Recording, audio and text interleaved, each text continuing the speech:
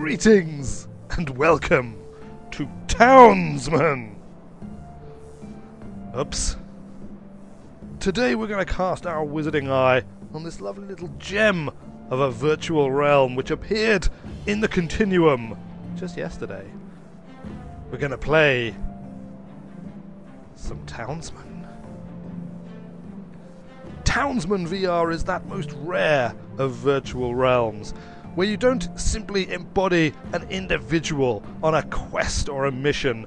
I'm not running around shooting people, firing arrows, or hacking them down with swords. No, in Townsmen VR, you are a godlike entity, hovering high above your minions of this tiny circular island, directing their expansion and their growth. Perhaps not precisely a god, for this is not a god sim, as you would recognize it, but more of a kind of wizarding overlord town manager who has to dictate the placement of new buildings, issue orders to individual townsfolk to have them produce the requirements that your town needs.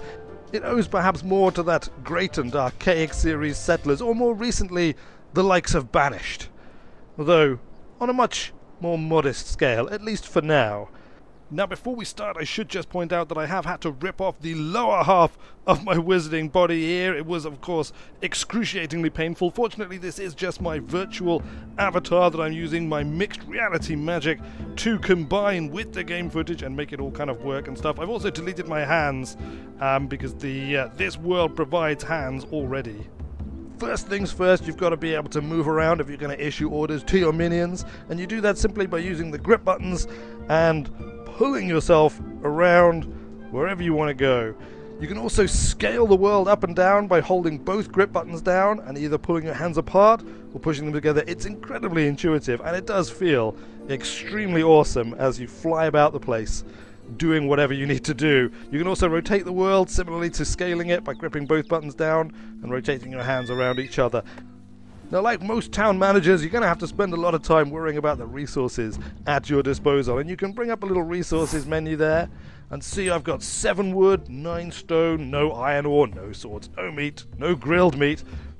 Basically, I'm lacking in almost everything. Now, it's important to say at this point, this is an early access virtual realm. This is not a finished and complete virtual realm. The gods who have created this place are still in the process of refining it and improving it, and hopefully adding depth. Right now, as it is today, it's basically a sandbox. It's kind of a toy. There's not a lot of point to what you're doing. Yes, you will be attacked by invaders and you'll have to repel them by creating soldiers, but it's a very simple gameplay arc in its current form, but it's also astonishingly cheap. In Earth pounds, a mere £7 and 20 Earth pennies, or whatever the equivalent local currency in your corner of the metaverse is. Now that's very cheap, considering the level of polish and all the little touches and refinements that this virtual realm already exhibits. I mean, just look at this. I'm down. I have come down to the level of my minions, and there's this little cat. Look at this. Look at this little cutie! Look at this little cutie. It's even purring, and I can even feel it purring, rumbling through my hand here. It's out, and a tree has literally just emerged right in front of me. Does it not know that I'm in the middle of filming? Seriously? I mean, okay, so there you go. Trees grow. Trees grow. Look at this little cutie pie. Oh, it's such a little cutie cat. As I said, although the actual content in this game and the kind of the gameplay refinement still has a long way to go, the touches and the polish and the detail is so endearing, and you can just spend hours in this game, and I did do last night when I was learning it, when I ran through the tutorial, which of course now means I am an expert, a mighty and powerful expert who will go on to demonstrate all of the various features that are currently available in this game. But there's just, I mean, I kind of don't want to ruin too many things, because there were so many moments where I would do something just kind of speculative. I kind of thought, I wonder. I mean, you know, there's this cloud here. I wonder. I can grab the clouds. I can grab the clouds. Is that not amazing? Look, and not only that, but I could pull the clouds apart.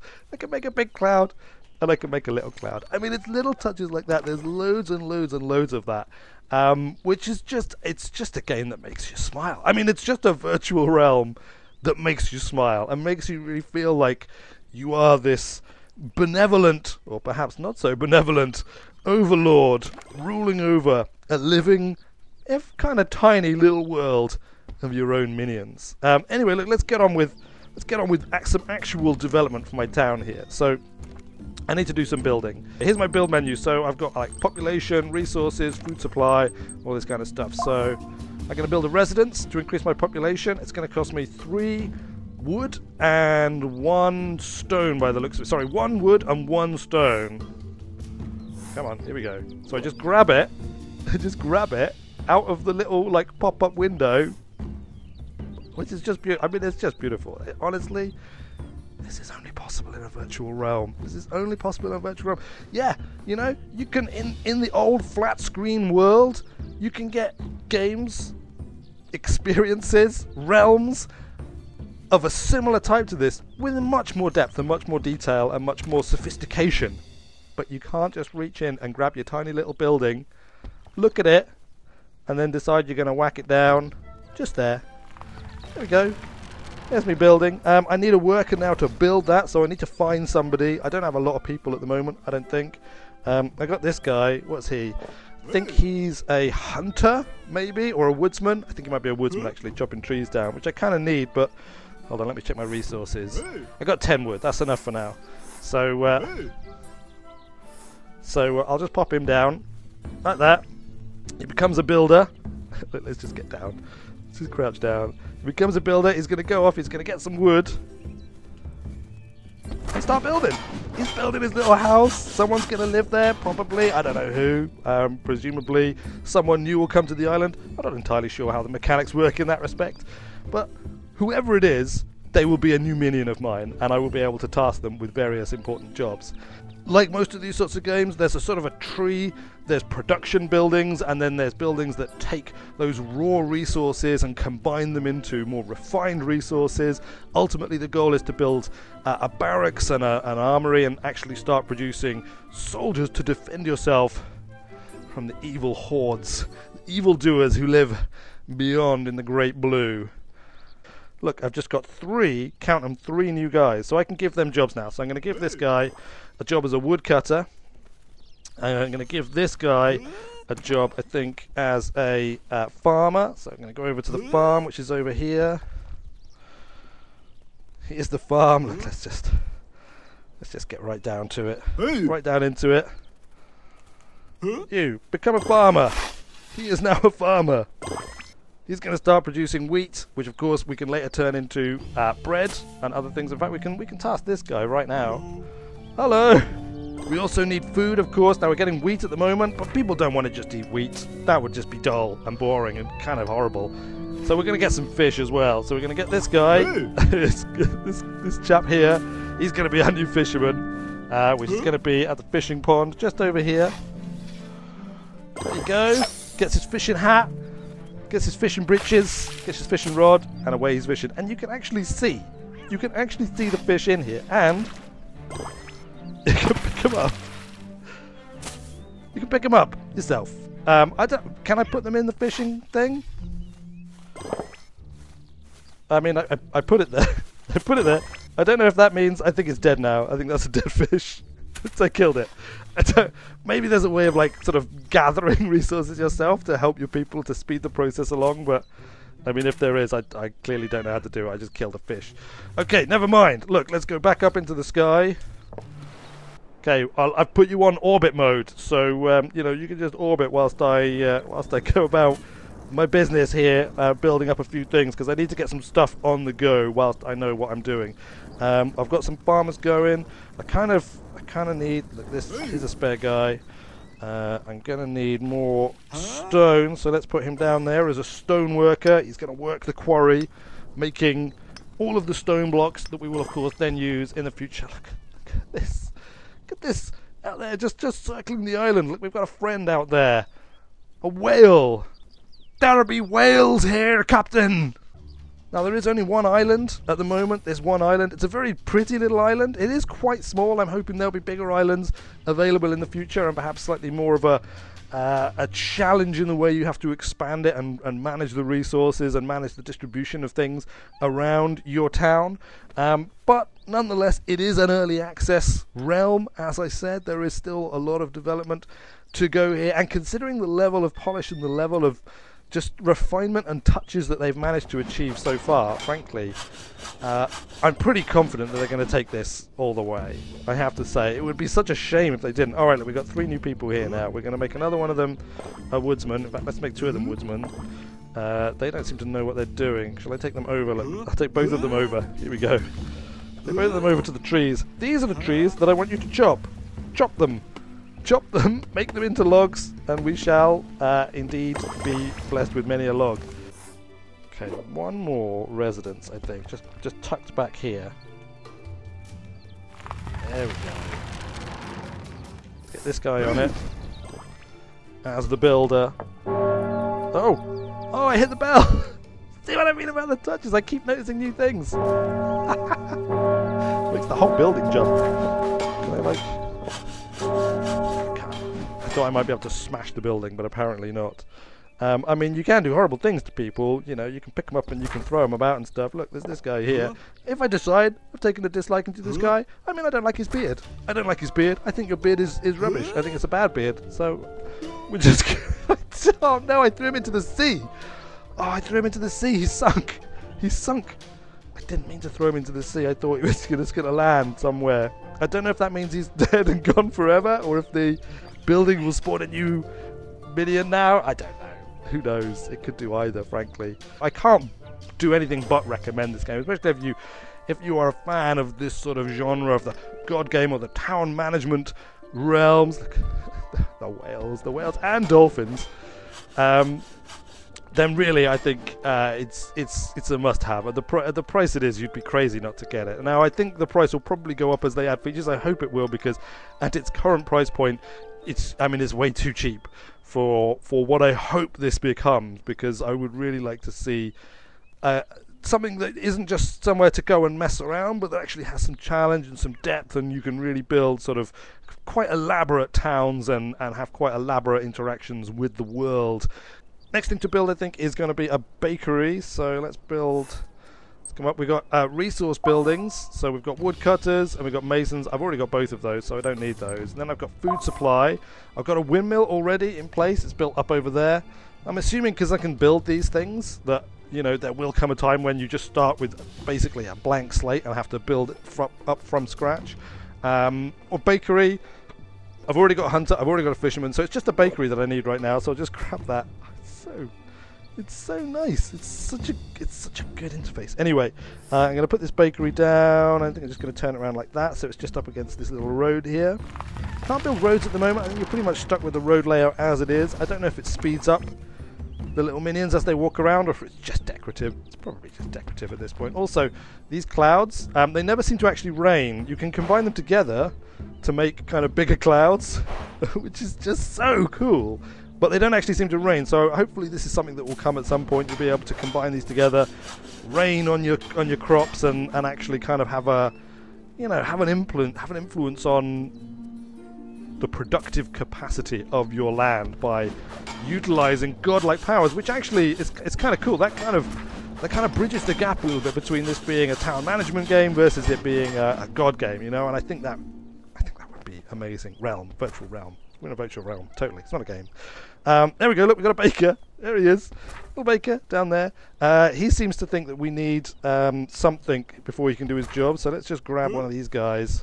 We're going to go over to the windmill here, and we're going to assign a miller to the windmill. There we go. He'll start milling flour, which of course the baker can then turn into bread, and then we will have bread. We also we'll want to build... Oh yeah, we can bring up information on things if we want. So if we want to know what something has or what something needs, you can just press the down and then click on it. There we go. We've got a pub. There's a pub. There's an inn here. Look, we've got an inn. Can I assign someone to be like an innkeeper? Hey. You there? I want you to be an innkeeper. I don't think I can.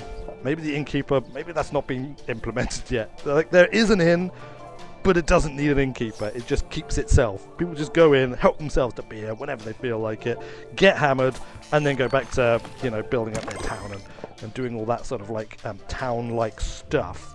All right, let's just get rid of that. So then we've got defense. Now we can build an iron forge, a barracks, a catapult, and a rally flag. So we need the iron forge in order to be able to make some weapons and things. So we'll just chuck that down just there. There we go. Need a worker to work on that. Here we go. We've got a guy over here who's not doing anything. I don't know if there's an easy way of finding these, or you've just got to kind of look around and find them and hope for the best. Come on, start building. Oh, okay, he's building. He's building. He's doing it. He knows what he needs to do. We need people working the mine over here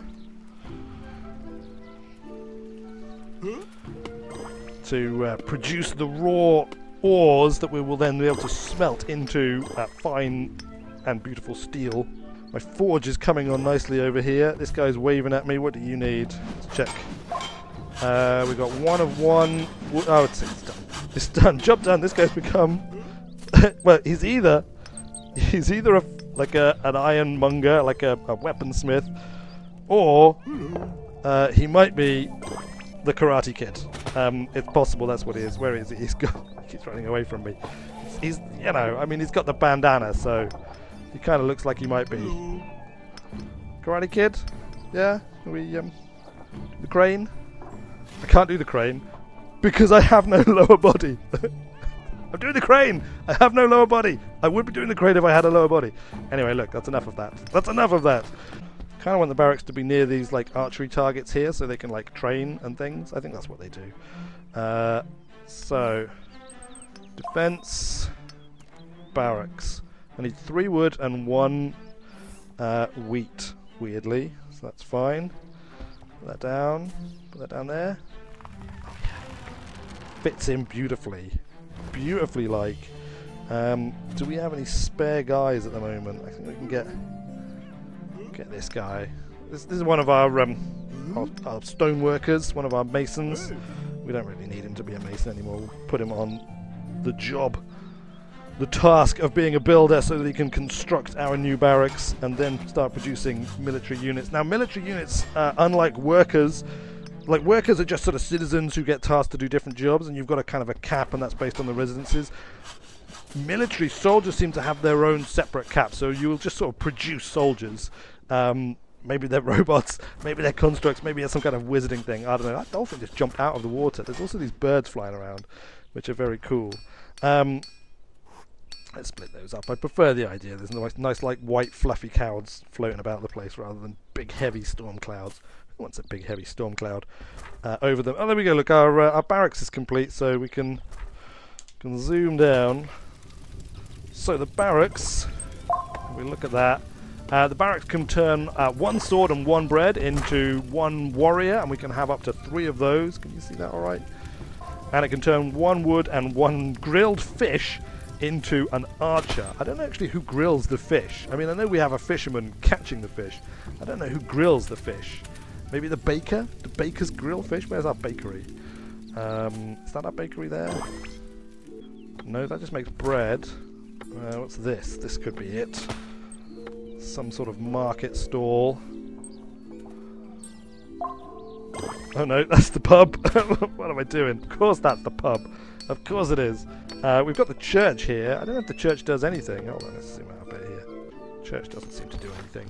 It just sits there looking pretty and has the bell that you can toll. For whom does the bell toll? It tolls for the townsman.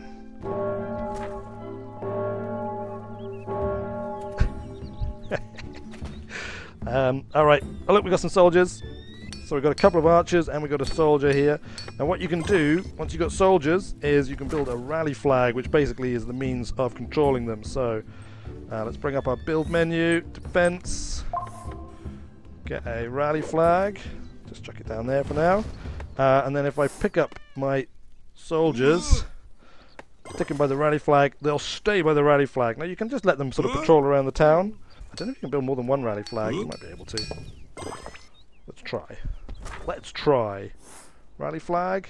Oh yeah, I can build 3. So there we go. I'll build another rally flag. Put it there. So I'll have one rally flag for my archers, and I'll have another rally flag for my warriors. They're the same colour, unfortunately. It'd be nice if that was different, if you had different coloured or different banners. Do they have different banners? I think they have the same banner. That one's got a sword and a spear. This one also has a sword and a spear. Okay. You there! Yes! Yes, you waving at me. I need you. I need you. It's like an action figure. I need you. There we go. Alright, we've got 2 or 3. I can also build, the last thing that I can build is a catapult. So this is the last defensive weapon, and this is kind of the extent that there is now at the moment, so it's important to understand that, you know, there isn't a huge amount of different things at the moment. But you can have a lot of fun messing around with what is there, and building out your little town. But I would hope to see this be one of the things that really starts to change quickly. I'd like to see this kind of like island expanded. I'd like to see the options expanded, and a bit of challenge, a bit of real difficulty thrown in to at least one game mode, to at least a kind of, you know, you could have a sandbox easy mode. That's fine, but it'd be nice if these guys are hammering away. You know, I think these sorts of things really live or die by how much they're able to challenge you and how much you're able to kind of get replayability out of it, because you go back and try and do it better. You know, if it's all about just building a cool and interesting town, well, there needs to be ways of building varied towns in varied environments, and reacting and responding to varied stimuli in that respect. But the other thing is obviously just, you know, make it difficult, make it so it's possible to fail. Alright, here we go. We're building our catapult. Our catapult is nearly complete. I'll get a stone to put in it. I think I keep my stones over here somewhere. There we go. There we go. I've got a stone. I can put a stone in the catapult. Alright, here's my catapult. So basically, you put your catapult. It gives you like a little target indicator of where it's going to fire, and then you just put your stone in it. Did it fire? Oh, there we go. He's doing it. He's doing it. Fire it. Fire.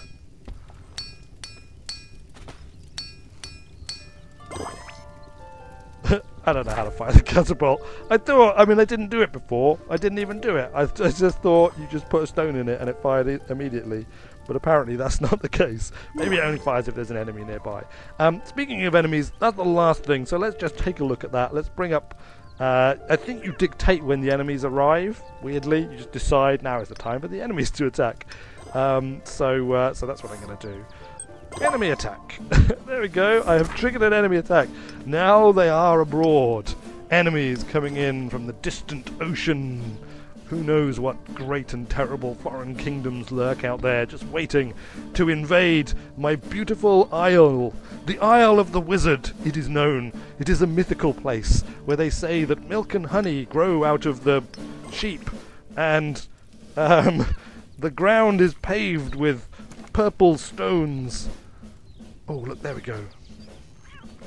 There, in the distance they come, in their ships of wood and canvas. They bring steel. They wish to destroy me, but they shall not prevail, for my great small army of 2 warriors and... Why am I not building another warrior? What's going on here? Probably should have checked that. I have no swords and no bread. Did I take people off building swords and bread? Look, here's a guy. The ship is coming in. You there. Come this way. Come this way. We want you to make swords in our sword factory. Is that ready? We don't actually have any ore. Okay, well, there's no time for that now. We are under attack. Let's grab our flags. Here they come. Plant my flags down. I've forgotten which flag. This is where they need to be different, really. I've forgotten which is my melee flag and which is my my other flag, my range flag. Look, they're already coming in. Those nefarious scumbag. Let me just go over quickly and grab my catapult. Oh, we're under attack. We are under attack. Come on.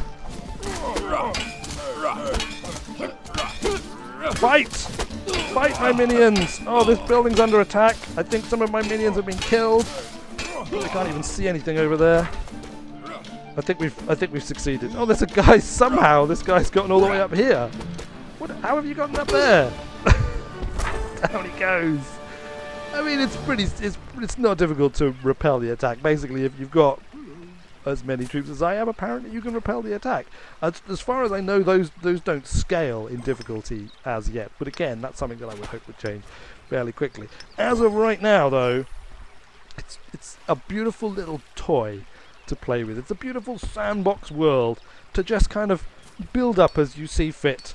You know, spend ages deciding the precise perfect place to place that bakery, the perfect place for your little residential area to be built up.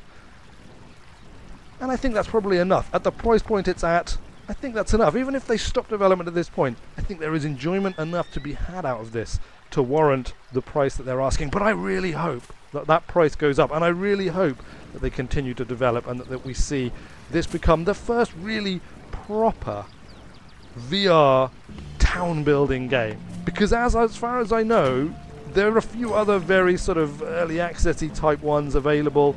I've taken a look at one or two of them. Nothing with this level of polish, I have to say. This is really good, but it does need more depth. So hopefully that'll come.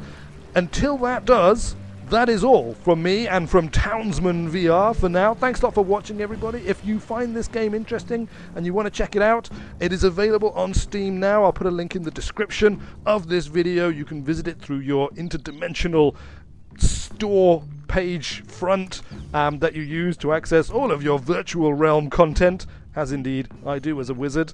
Although, you know, obviously I have the flying tower that's on the back of the space whale, but even if you don't have a flying tower on the back of a space whale, it's fine. I'm sure you'll be able to do it nonetheless.